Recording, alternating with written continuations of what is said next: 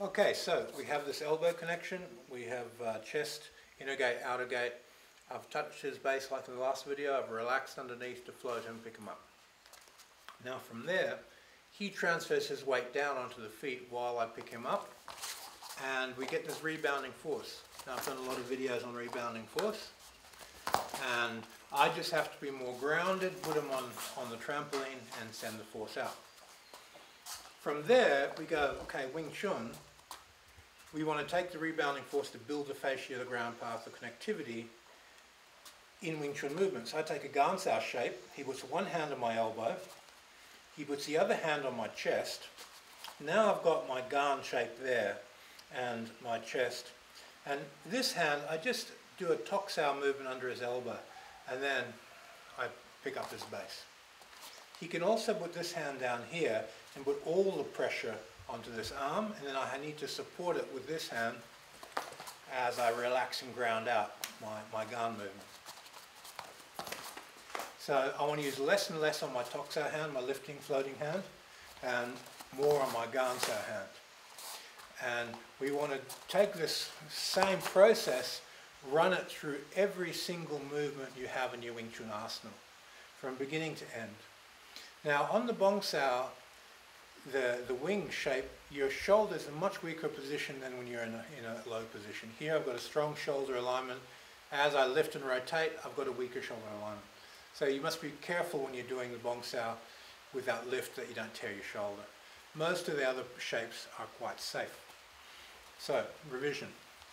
He puts a pressure onto my elbow and my chest. I touch his base, I relax under, he transfers his weight more down onto my feet. He stretches, puts his body weight into my body. I drop and I create a elastic counter force. That's why we call it elastic force Qigong. We're developing elasticity that's tuned into life force. Alright, so then he goes to a double connection point. He makes it more stress on my shoulder. So one hand there and there. I touch to support that and I build the Gansao. Then you go through low, we've got high Gansao, and she'll be up here, and I repeat the same movement, folding, back fists. You go through every possible angle. Some of them you've got to shoot the person down, so it's good to have a high jump mat when you do that, but so they land safely. But generally, we're always going to control the stress on our spine so that we don't injure our back.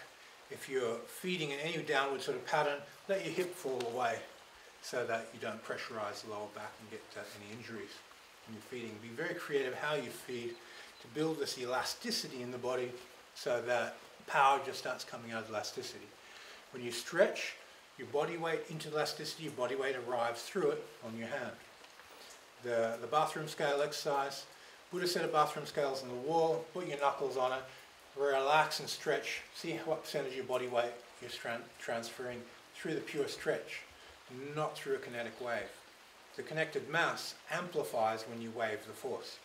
So when you drop and stretch, obviously you're going to break the bathroom scales because they're just going to spin all the way around the clock a few times and tear. So you don't want to do that. You just want to measure connected mass. Then you can accelerate the connected mass through dropping into the fascia, and you get real power coming out of your body. So write down on a little whiteboard next to the scales. You can Velcro them up onto the wall. Find a good strong anchor point, and every day write down, I can get 10 kilos, 11 kilos. Make sure they're analog scales, the old spring type, not digital. Digitals don't work too well. And take your time to get to your full body weight. 1 year should get you to your body weight. Some people do it sooner, some people a bit longer, but that's kind of an average. If you weigh 60 kilos, within 12 months you should have 60 kilos measuring on those scales through your punching hand, through your palm. And that means when you accelerate that mass, you've got a lot of power in your hands. And this is a missing element in most people's training method for developing power, because they're not connecting their mass there. So they accelerate at very high speed, but with low mass, you don't get the power. Force, mass times acceleration. Okay, thank you for your time. See you in the next video.